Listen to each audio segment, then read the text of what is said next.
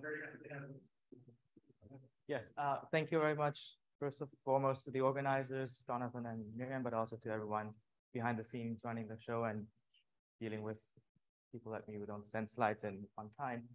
So I will be talking about some work in progress with Miriam, Marcus, Ethan, and Hao, who are most of them are in the audience, and I especially encourage you to talk to Ethan and Hao, the two of the local grad students who have done excellent work on this.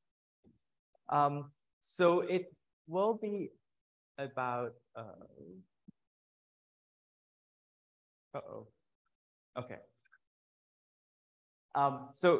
I think everyone probably has noticed in one way or another, two of the main themes of this workshop are about swampland and generalized symmetries. And clearly it's a suitable conference with these topics because a lot of progress, recent progress, a lot of the active research in this field have been inspired by considerations, works on geometric engineering or string compactifications. And I refer you to Michaela's talk about a lot of uncharted territory still in this by now fairly advanced field. And one of these uncharted territories I want to talk about is what's known as frozen singularities.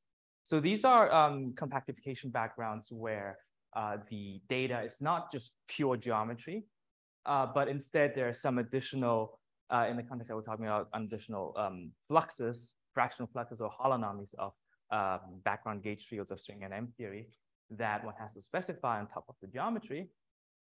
And in these settings, it's a little bit more challenging to understand really what the resulting landscape of effective field theories are. And if you do these things in compact manifolds, what the resulting effective quantum gravity theories are.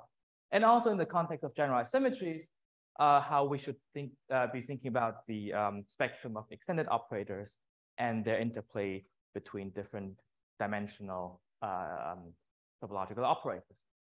So, of course, eventually the idea, one of the ideas to understanding both of these would be to see maybe some feedback from this side of the generalized symmetry studies to maybe understand some aspects about effective theories of quantum gravity, where just based on local dynamics, you're missing out some of the core features. And so this is an ambitious task in full generality. So to get started in some more simple, tractable setting, we'll just do the usual, as already Craig and Monica have alluded to. I add some symmetry and consider small, low dimensional compact dimensions, so compactifications to 7, 8, 9D, etc. So for the plan of this talk, I will first review some of the works we've done in last year about a comprehensive analysis of compactifications of F theory with frozen singularities. In this case, it's well known to just be compactifications in the language of type 2B with O7 plus planes. And the core tool that we employ are junctions of PQ strings and 5 branes. And we will see that as a side product of this, actually it allows you to also categorize 9-dimensional n equals 1 supergravity vector. Then I will move to some ongoing work about frozen singularities in 7-dimensional M theory. And again, I will try to sneak in these junctions in a very a peculiar way, in a way that you may not have expected, but it's actually turns out to be very helpful, in particular to understand the generalized high form symmetries of these compactifications.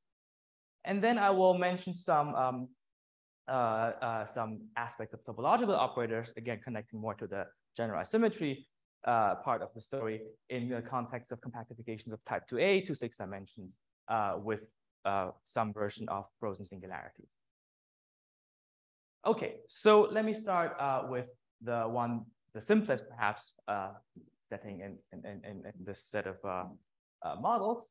So in compactifications to 8 dimensions of type 2B, or just say the world volume theories of 7 branes, the only type of frozen singularities that I can arise in this context is just if I introduce O7 plus planes.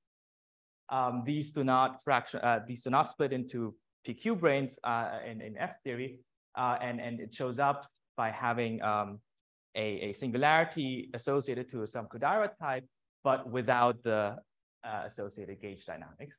And you require these in 8 dimensions to engineer non-simply laced SPN gauge symmetries.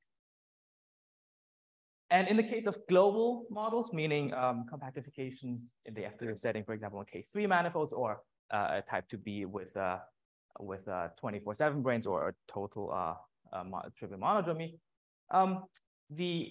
there's a dual description in terms of the heterotic string using on a T2 compactification with possible holonomies for the gauge fields. And in these cases, there is an alternative description of these models using lattice embedding techniques. And these have been employed successfully very recently to really give a full categorization of these models. But what we're interested in is more a local perspective, in the sense that we would expect that it's not just a feature that you freezing singularities. It's not just a feature you see in the full compact model. More, it should be thought of as something you do at a local configuration of 7 branes as you pass from a non-frozen to a frozen setting. And locally, we employ the techniques of string junctions. And for standard PQ7 branes, the junctions encode the gauge dynamics of the 8-dimensional n=1 super Yang-Mills in a well understood manner. And I forgot to cite the references going back to the 90s. But these references here are more related to the fact that I can think of the center symmetry, so 1 form and 5 form magnetic symmetries of these gauge theories in terms of string junctions that extend to infinity, rather than just junctions that go between the individual PQ7 branes that form the roots. And these extended junctions or asymptotic junctions have a nice interpretation also under FM duality to works to the more modern perspective on generalized symmetries in terms of some extended charge objects in the geometry of M theory. So, but in the case of an O7 plus plane, the story gets slightly modified. So it's, as I already said earlier, O7 plus looks like, if I just encircle it with pro PQ charges, it looks like an SO16 stack. But there are no local gauge dynamics. In that sense, it's frozen, as Witten has coined the term in 1997. And additionally, the way including O7 pluses in more general constructions modifies the story is that now only PQ strings with even P and Q charge can end on such an O7 plus. And these rules, if you wish, for how junctions connect O7 pluses to other PQ type branes are necessary precisely to, for example, furnish the long roots of an SP gauge symmetry. In this case, you need to stretch a two-trunk string basically from one of the A branes to the O7 plus. And in this story, again, I won't go into the details so much, but essentially looking at these extended junctions that we had earlier, where you think about PQ junctions of 5 brane webs or strings that encircle the entire configuration, you're able to also predict correctly the Z2 1 form and 5 form symmetry charges of an SP. And I want to just point out that this is in some sense a non-trivial check because, as I said, if that was an SO16 stack, then this entire thing would be another SO type of gauge symmetry. And there you would expect to have Z4 or Z2 times Z2 higher form symmetries. And the fact that with these modified junction rules for the junctions, you produce the correct Z2 factor and not the higher one is a good cross check. And from this local picture, we can move to the global models now by just imagining gluing these local patches of stacks of 7 branes, including potential O7 pluses, with the obvious restriction that the total configuration should have trivial monodromy. And when you draw junctions, they're not allowed to end at infinity. And first of all, of course, it produces the correct set of gauge algebras in compact A-dimensional n equals 1 supergravity you get from say, heterotic dual descriptions. But also in this description, it's fairly, you get in a very manifest way the data about the full gauge group topology of the configuration. And it's the idea that you have to basically connect these previously extended weights that encircle the individual stacks now to something that encircles all the stacks. So because the thing is compact, you can shrink this loop on the other side of the compact base of F theory if you wish, and that becomes a trivial junction. So certain types of trivial junctions that can be equivalently expressed as a sum of extended junctions for individual weights, individual stacks, encode for you the global structure of the gauge group in A-dimensional n equals 1 supergravity. And actually, in hindsight, after the papers by Hector and Miguel, and also as mentioned by Miguel yesterday in his talk, we realized that in this classification we had, where we wrote down all the configurations of 7 branes, it also actually included the new branch of moduli space, where in this F theory construction you need 2 O7 pluses. Another interesting spin-off of the story is that if I allow myself to now form so-called affine stacks, so where I affinize the simple Lie algebra, then the resulting junction description now is that of a 9-dimensional n equals 1 supergravity theory. And this is a natural generalization in the case of having O7 pluses to the story of Timo and Sonju and Wolfgang for F theory with on ordinary K3s, where they explain this affinization and the resulting uplift to 9 dimensions in terms of some infinite distance limits of the K3 moduli space. And again, one of the highlight, of course, in that description using junctions is that you get basically for free also a classification or categorization of the gauge groups in 9-dimensional n equals 1. Also, I stressed again that in hindsight, we also had the correct uplifts of the new versions of 9-dimensional rank 1 moduli branches. Yeah. Yes. Yeah, I'm referencing somewhere else. So Guranik had a paper about this, and some in the context of K3s. There was another paper by a Japanese group about the same story in DP9, and the connection there was that they had a they could show that these global null junctions are related to the modal veil torsion. So in F theory, at least L-frozen singularities that encodes a global gauge group topology. In the case with O7 pluses, the same story runs through, but doesn't invoke necessarily the connection to modal veil, etc. It's just based on sort of a restriction of the charge lattice, if you wish, in the language of say completeness and no global symmetries. Yeah, can I ask you that? So when you say the classification is very probably gauge group, are you talking about a global form of a gauge group, or you can be product and tie? Yeah. You tie them together. Sorry. Right. In these things, each dot here corresponds to a stack with some gauge algebra.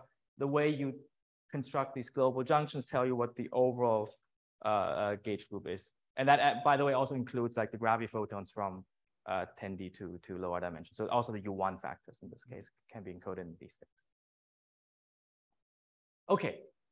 So now this was sort of more an appetizer to now motivate what we use in order to describe now frozen singularities and M theory. And again, for simplicity, I will just consider compactifications of 7 dimensions. That is M theory on C2 mod gamma for some gamma ADE type finite group. And these engineer 7-dimensional super Yang-Mills theories. And in the case of no frozen fluxes or just vanilla geometric background, the generalized symmetries of these, or in this case, the higher form symmetries associated with the center of the gauge group, is encoded nicely in the relative homology of the quotient, or equivalently in the boundary homology of the three-sphere or length space at infinity. But now we have the option to turn on a holonomy for C3 at the three-sphere at infinity. And this leads to a rank reduction, according to these authors, in the 7-dimensional Yang-Mills theory to a new frozen gauge symmetry. So the one that we're familiar with also in F theory, so in 8 dimensions, it's basically this case where you start from SO and you freeze to an SP gauge symmetry. In M theory, you're allowed to have more options, and these are determined by the holonomy, where you get from E8 and E6, E7, and E8 some other type of potentially non-simply laced gauge algebras. And again, in a global setting, i.e. M theory on a frozen K3 surface, you can again exploit the duality of heterotic now on compactified on a 3 torus with triples, as these also calls it. And this results, again, in a classification of the 7D landscape of supergravity theories using lattice techniques. But in this global picture from the lattice, you're missing out somehow a more microscopic description of really the freezing mechanism at the singularity, because you sort of just look at essentially the entire set of momentum states on the torus and rearrange them in some fashion that affects multiple singularities at once in general. And moreover, what we're really curious about is, can we also have a similar description for the generalized symmetries in these cases that is somehow just in an inherently M theoretic fashion encoded in the geometry plus this flux data. So this to tackle this is actually surprisingly difficult. But one way to tackle this is following a procedure that Tachikawa has also laid out in his 2015 paper here. And it is to imagine that I embed the local ADE singularity with some flux into elliptic vibration over a complex about a disk, where the central fiber degenerates into a Kodaira fiber that corresponds to an ADE type, a G, as here. Now you take a set of string dualities, and this leads you to what's known as a type 2B shift-oriented fold, which equivalently can be thought of as F theory on a related elliptic vibration, YD, times a circle, and then you do an overall discrete quotient. And this related elliptic vibration is in some sense a default cover of my original vibration with the G-type fiber. And in the type 2B case, this is really in type 2B description, this is really a default cover of the base of Y, where you then reduce the opening angle, deficit angle created by the original single fiber in Y. And the quotient by ZD here is also acting on the gauge symmetry or the gauge algebra that you would naively associate to F theory on this elliptic vibration YD. It acts in a precise manner as specified by outer automorphism, and the resulting folding, if you wish, is precisely the frozen algebra associated to the holonomy you specified in the beginning. This, yes. It's a shift on the S1, exactly, yeah. It's a shift on the S1. Okay, so, sorry. That's why they come out. Right. So this is the table that I shamelessly took out of Tachikawa's paper. And basically what you want to focus on is this column here that specifies the elliptic vibration Y with the ADE type here that you start with, where you put the additional frozen flux on. And you take the default cover, and the resulting elliptic vibration now has a different type of singular fiber with these associated gauge algebras in F theory. And the corresponding outer automorphism is almost always just the order of the, sorry, D should be written out somewhere. Well, yeah, D is the denominator in these fluxes, It's almost always the denominator of these fluxes, except in this one case where it's a subgroup. So that's why I had previously written a subgroup, because this is a Z2 automorphism with SU3, but you start with an order 4 flux. And one thing that you may notice if you stare at it for long enough is that the number of 7 branes in the resulting default cover to engineer the corresponding singularity is d times the number of it's the number, okay, let me just write it here. The number of 7 branes in the default cover is d times the number of the 7 branes in the original guy, plus a multiple of 12. Okay, d minus 1 copies especially. And if you think about it slightly more without doing the math, then you recognize that, well, 12 D7 branes is precisely the number you would need to facilitate the singular fibers on a DP9. And in fact, it's not a coincidence, because if I really do d copies of the 7 brane for the original elliptic fibration started with, I perform some Hanani-Witten moves on the 7 brane configuration, I end up with the 7 brane configurations of the default cover, plus a number of copies of not just any 12 sets of 7 brane, but really the loop, the affinized, double affinized E8 algebra, in this case, E9 hat. Okay, so let's look at an example. Here I start with SO12 on both sides. Now I have to do a Hanani-Witten transition where I move the 6A branes past the BC brane. That gives me A to the 12. But then A to the 12 contain, and with the 2 factors of BC, BC, this is exactly the E9 hat. And you're left over with an A to the 4, which is precisely the SU4 that is the twofold cover of SO6, SO12, sorry. Okay, but it's not just at the level of branes that you can now study this. You can now also look at the junctions in this case. And to be more precise, you look at the root junctions on each of the SO12 stacks and track what happens to them as you perform these Hanani-Witten transitions. And as you move some of the stacks across others, what will happen is that junction that had prongs on one of them will now emanate an additional prong on the things that have moved around. So what happens after all of this gymnastics is that you find if you want to now have linear combinations of the original SO12 roots that can be detached entirely from this E9, then there's only a subset of these that are allowed. And it turns out that these things, these linear combinations of the SO12 roots, are precisely the subspace in the root lattice of now the SU4, which survive the automorphism quotient.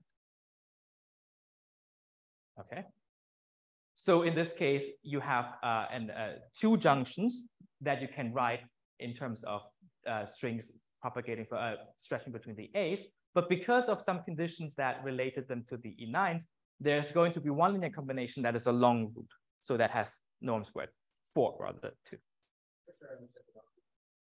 I think the big thing with the 6 monogram and use coefficients to rearrange the nines, and then you just compute the junctions and restrict the ones that are there. Yes, exactly. Okay. And I should say, of course, that this thing Jim has worked with his collaborators, has extensive work on that, and also we benefit from some of Hao's knowledge about a recent paper where the same kind of quotient appears in the context of S-folds. Okay, so, and now the geometric interpretation of this in M theory should now be this set of linear combinations. Well, they were just a linear combination of my original roots in G. They can be thought of as 2 cycles in my original elliptic vibration. And these should now be the ones that are allowed to be wrapped by M2 branes after performing the freezing mechanism. And in fact, as Hao will show in his 1-minute Gongsho talk later, the set of these roots have a fairly simple characterization in terms of the thinking diagram. So out of keeping the tension, I will not say anything to spoil your curiosity. In any case, what happens in this context is also that because of our experience with dealing with extended junctions and how they encode the center symmetries, we can now construct also these corresponding weight junctions in the default cover as some invariant extended junctions under the outer automorphism. So in particular, that's the thing I want to highlight here, is that in the case of an E8 singularity with 1/4 Poisson flux, the Poisson singularity is SU2, so you would expect that, just based on field theory, that it should have a Z2 center symmetry. And this is indeed confirmed by this junction analysis, but it's somewhat unexpected if you just looked at the geometry and applied the vanilla cooking recipe to determine the high form symmetries without taking into account the flux. Okay, so in the last 5 minutes, let me just move on to now a different set of compactifications. So I should say that going to 2A is actually a natural place to learn a bit more about the M theory setting, because even though this has a nice kind of a computational tool, these junctions, to compute the high form symmetries, etc., and these Poisson singularities, it still is not really giving you a microscopic explanation of why you cannot wrap in M2 branes on these cycles. And we have some ideas how to proceed, and one of them, to make that very sharp, is to consider the type 2A version of this freezing, where you again compactify type 2A on a C2 mod gamma. This gives you a 6-dimensional gauge theory.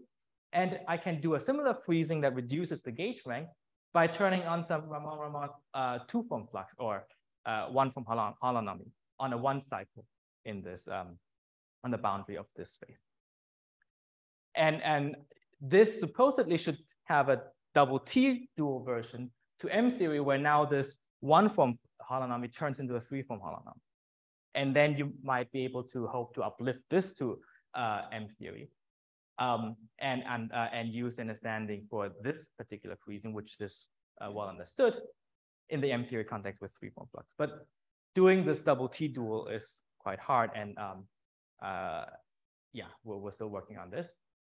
But in connection to what we heard about in previous talks, and also that were mentioned several times and explained by these authors here in the holographic and also in geometric engineering context, this kind of flux is intimately related to a set of topological operators that you get by wrapping branes on the boundary of the compactification. And in particular, in this case, in type 2A, the 1-form flux can be seen by topological operators you obtain from the 0 branes that wrap the 1 cycle on the boundary. And in terms of the field theory, the vets of these point-like operators should be nothing but the holonomy of the 1-form flux. And now there is a intriguing connection to what's called the phenomenon of decomposition. So topological point operators, as we've heard from now several talks, they should give rise in general to D-1 form symmetry. And essentially Eric and his collaborators over the past 15 years or so have shown in various examples that having a D-1 form symmetry leads to a separation of your quantum field theory into distinct universes, where essentially each of these universes don't talk to another, at least not in terms of the local dynamics. And they're separated by some infinite domain attention domain walls, which should be thought of as the charged object on a D-1 symmetry. In this case, it's just the 6 branes wrapping the corresponding relative cycle, which ends on the boundary in the 1 cycle that the D0 is wrapping.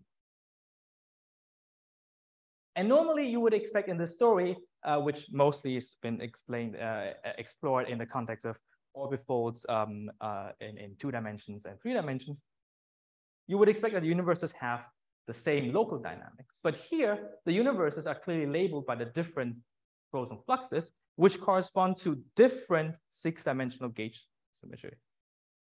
So it's not clear to us yet whether this is a counterexample in the sense that the universes in this more general version of decomposition don't have to have the same local dynamics. In any case, there's also a dual -1 from the symmetry description where you can imagine obtaining this D-1 from engaging a -1 from symmetry. And these should have topological space-time filling operators. In this case, these will be the 6 branes wrapping the 1 cycles on the boundary. And so you could imagine if this gauging procedure corresponding to sort of tensoring your 6-dimensional super Yang-Mills with these topological sectors, whether these can somehow modify the local supersymmetric dynamics at least. Okay, so since I'm out of time, let me just briefly summarize. I told you about some classification work in 8-dimensional n equals 1 supergravity using junctions, which also propagates the classification of 9-dimensional supergravity. And surprisingly, these junctions can also be used to shed light on some of the properties of 7D M theory compactification with Rosen singularities. And in 6-dimensional type 2A, there are some more exotic topological operators that we find, and it's still unclear to us how exactly this ties to some other story in the literature. And so I have already mentioned some of the obvious questions that we need to address. And of course, one maybe more exciting application towards the not so near future is how I can use these things in compactifications to lower dimensions and to supergravity, but also to say superconformal field theories in 6, 5, 4 dimensions. Okay, sorry for running a bit over time.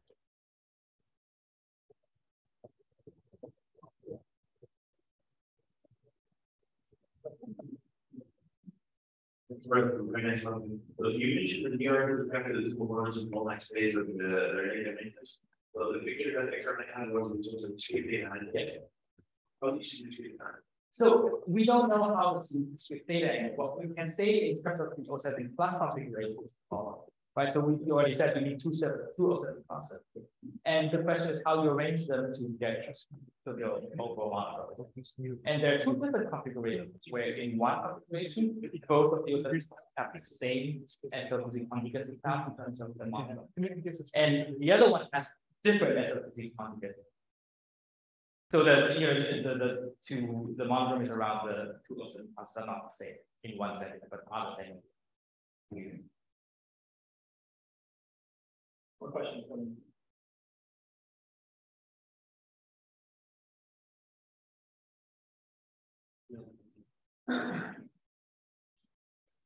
Actually, I would like to do something. I don't know the name. Right. So indeed, I mean, from what we just heard by Iñaki, it's not at all obvious that, these D0 branes on the 1 cycle should correspond to genuinely topological operators. Maybe there is some kind of frequent anomaly that forbids them. All I'm saying is just at face value, if I don't turn on a flux in the first place, and I just start wrapping my D0 branes around the boundary, they would clearly, well, they should at least naively give you some topological operators, and they're point-like operators. So the rest of them you can think of now in terms of this decomposition story as projecting to one of the universes. And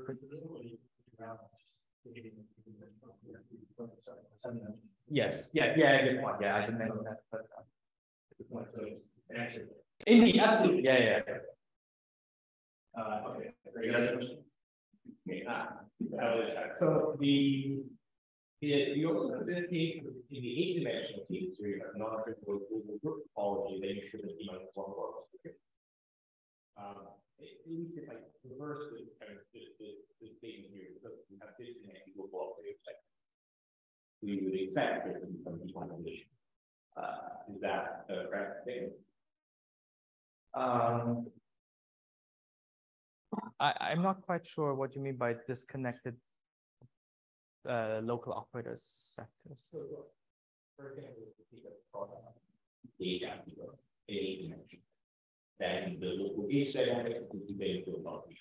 Right. So you can give a non-trivial global group structure, which you tell you some kind of line off for the but local dynamics.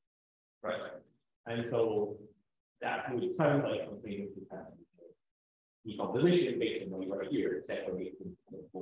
Well, I mean, it's separate in a very specific way, right? So the point here is that you really need a set of topological point of local operators, and then you can use these to construct some projections into these different sectors. So I from the top of my head, I don't know what the corresponding, say, d-1 from symmetry or the topological point of it would be that separates these sectors, but it's I don't want to rule it out. Maybe there's something interesting there. It doesn't have to be zero. Right. Maybe. Right.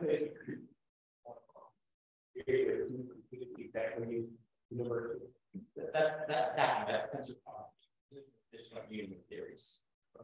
There are some theories, right? It's theory about two different backgrounds, not about it. Okay. Okay, let's think again.